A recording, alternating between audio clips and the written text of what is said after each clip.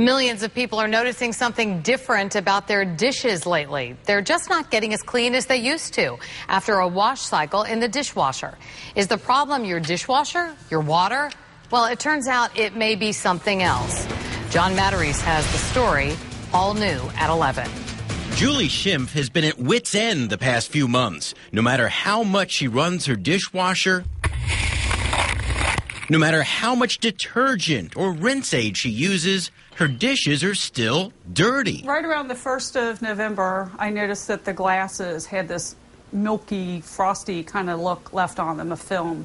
It's especially bad on her drinking glasses. Well, there's this frosty kind of filmy look, usually at the top and on the bottoms. The white film even shows up on her stoneware in China. Finding the same film here on the edges of my plates. She thought she might need to buy a new dishwasher. Our dishwasher is about 8 years old, and I thought maybe there was something wrong with it. The good news, her dishwasher, and yours, is fine.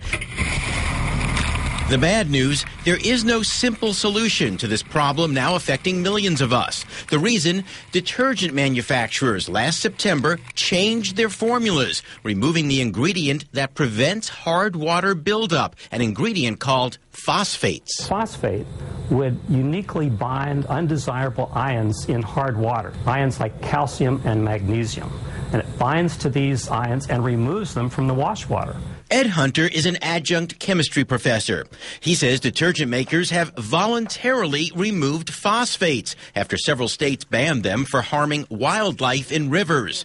But Dr. Hunter admits there's a downside to going green. Without phosphate, there would be spotting and film residue forming on dishes and on glasses. So what can you do? Procter & Gamble, maker of top-selling Cascade, would not speak on camera, but in a statement, P&G suggests you use rinse aid.